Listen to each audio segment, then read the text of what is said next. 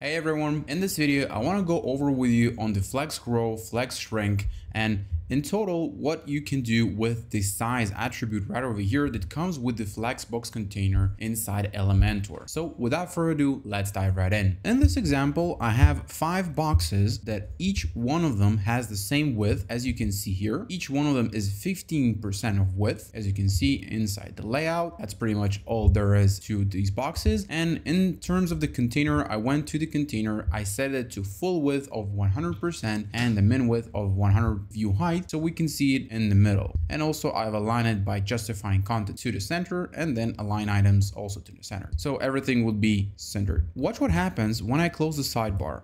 We can see here that each and every one of them are growing at the same pace. Now, let's say I want to grow only this box and this box. So I want to open up my sidebar and head over to this exact box and then head over to advanced and then just hit either the grow, but then we can see here that it grows and we don't have any control over it. And the same thing is we head over to this box and then we head over to advanced and then the same thing, we'll just click grow. We can see that these ones are growing bigger than the other 3. Why is that? Now, if we go back and we can see here that the size will define by grow. So it will grow, but the other ones will stay the same. Meaning, if we'll go here to the custom, we can see here that by default, it is set to flex grow and flex shrink. Now, if we'll go here and we'll define flex grow to 2 or 3 for that matter, and then we'll head over here to also custom and then head over to 3, we can see here that we can define how bigger or smaller they will grow. Now, the same thing will apply if we want to shrink each of every other of these boxes. For example, let's head over to the middle one and then head over again to advanced and then head over to the size and then to custom. And we can see here that now it's set to 1 as flex grow and flex shrink to 1. We can see here that it will grow bigger than the other ones, but let's say I want to shrink it, or I want to define by how fast smaller it will shrink. I'll head over to flex shrink and then I'll just increase here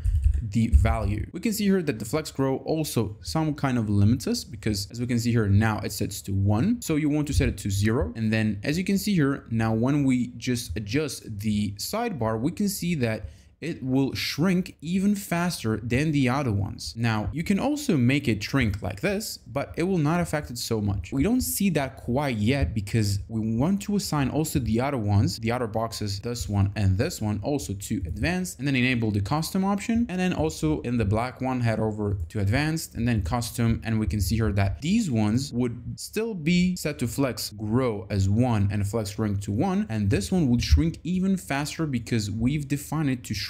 Or if we'll head over to custom, you'll see here that it will flex shrink to 6, meaning the flex grow and flex shrink will define how fast these elements will grow or shrink compared to the over size of the container. So again, the container is this one, and the container would define how big or small they can grow. This would set to 100%, and when I just close the sidebar, we can see that each and one of them are growing. These ones are growing faster than these ones, even though they're set to flex grow 1, but these ones are set to flex grow 3, meaning they will eat up the space even faster than these ones. We have the middle one, which is flex shrink, even bigger than the other ones, meaning the flex grow and flex shrink will define how fast they will eat up the space that the container has left. Let's say I want to zero that out, everything. Let's head over to each and every of the containers. Let's head over there, let's head over there, and then just disable the flex or size. As we can see here, we have space on the left and space on the right. The bigger the value here, the faster it will shrink compared to the other elements. And the same thing would apply to the flex grow. The bigger the value, the bigger it will grow, or faster it will eat up the space, as we can see here and as we've seen right now. I want to show you a few more examples because it's nice to have these boxes, but let's say I want to see how that would apply if I'm styling up a website. So if I'll scroll a little bit down here, I have something here prepared. I have 3 of these gentlemen over here. Each one of them has his own title, and we can see here we have a little excerpt about each and every one of them. Let's say I want to make the CEO bigger than the other ones. Now, the same thing will apply here. We'll head over to our CEO, we'll edit it, and then we'll head over to our size, we'll enable the custom size, and as we can see here, it will automatically define the flex grow, as we've seen before, to 1, and the flex shrink to 1. These are the default values. As usual, it sets to flex grow and flex shrink to 1 and 1. Now, if I'll set the other ones also to custom as as we can see here, flex grow, flex shrink set to 1, and also the other one will also flex grow and flex shrink to 1 and 1. You might be able to see that each and every one of them is set to 30%. This one is 30%, this one is 30%, and this one is 30%. Again, my overall container is set to 100%, meaning I have some space that I can play with. Let's say I want to head over back to my CEO and I want to define the flex grow to bigger. And we can see here that his space is bigger than the other ones. If I'll close my sidebar, we can see here that it has more room to grow than these ones.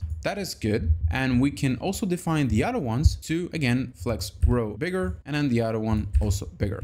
That would let him take a little less space than we had before. Now, this example is quite good, but let's say I want to space out other elements than just elements in a row. The other thing that I wanted to show you here is if we scroll to the bottom here, I have a carousel here and I have some products as we can see here. I have a cool hat, cool vanilla jacket, and cool green jacket. We have a typical example where I have some elements that are taking up space, but the button is not aligned as the other buttons. One cool thing that you can do, you can also apply the flex grow and flex shrink to specific elements. Let's say it's a text element or a button element or an image element. So the flex grow and flex shrink does not only apply to the overall container as we've seen maybe on these boxes or on these elements. As we can see here, these are a few elements that are grouped together. As we can see, an image, title, and excerpt or some information about this CEO.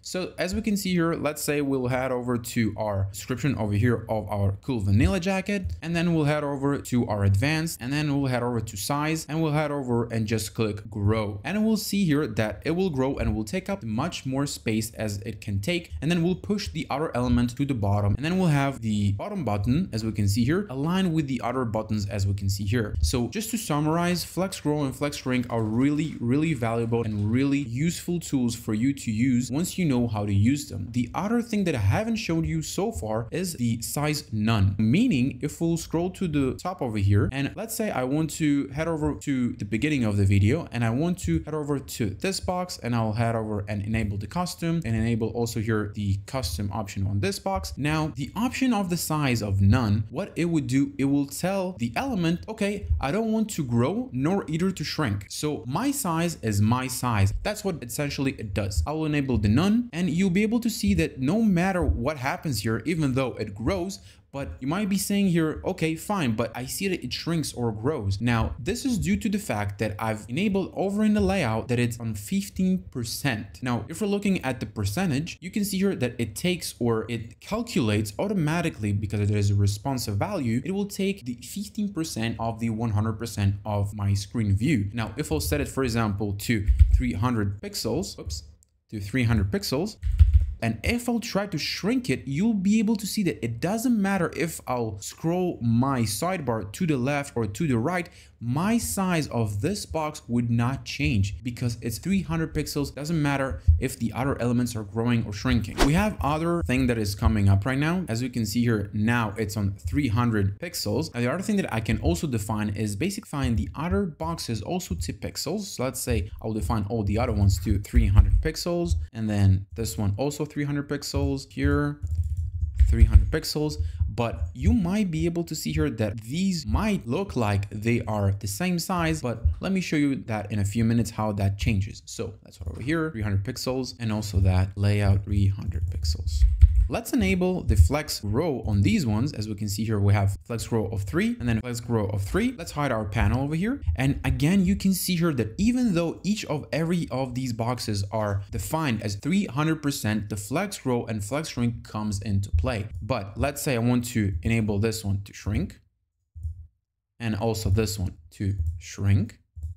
And this one, I would just enable the none. So it will stay 300%. Doesn't matter what's the value of the full width, as we can see here. So these ones would grow, these ones would shrink, and this one would stay the same. And yeah, that's pretty much what I wanted to show you in this video, how you can work with flex grow, flex shrink, and the size attribute over in the elements or on the containers inside Elementor. I really hope this video helped you. And if it did, I'd be really glad to if you leave a thumbs up. Make sure you subscribe to my channel so you won't miss any video that I post on Elementor, WooCommerce, or WordPress.